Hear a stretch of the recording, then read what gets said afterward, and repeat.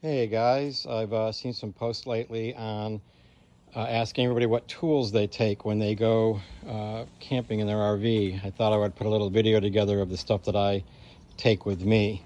So in no particular order, this is what I take. Set of hex keys, a set of vice grips, and a hammer, wire cutters, some needle nose pliers, some 9-inch pliers, and some water pipe pliers.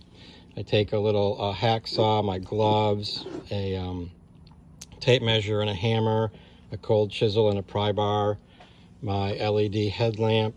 These are wire cutting scissors. I have a Phillips head and a flat screwdriver.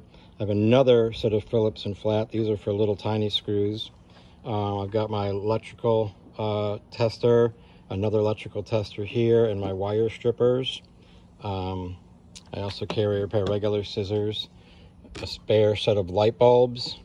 I carry a full set of spare keys for anything in the camper that requires a key, whether it's a door, a hatch, a padlock, whatever. Various tape. I've got some Velcro, electrical tape, VHB tape, duct tape, Teflon tape for both plumbing and for gas.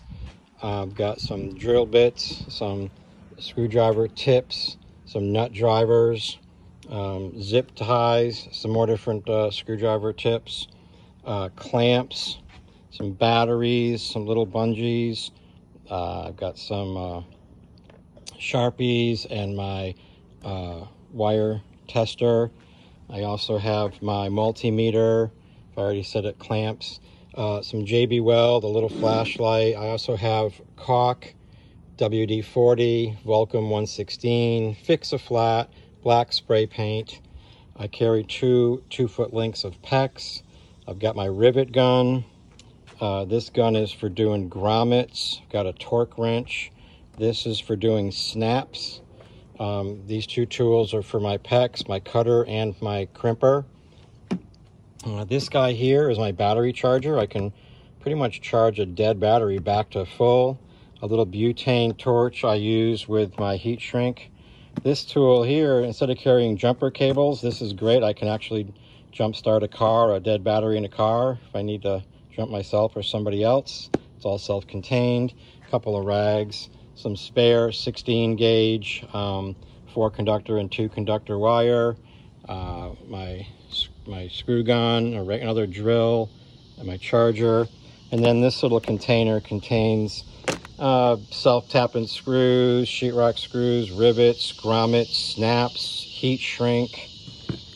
And then on the other side, we've got various PEX fittings and clamps, hose clamps, different wire connectors, wire nuts, lots of fuses, some razor blades.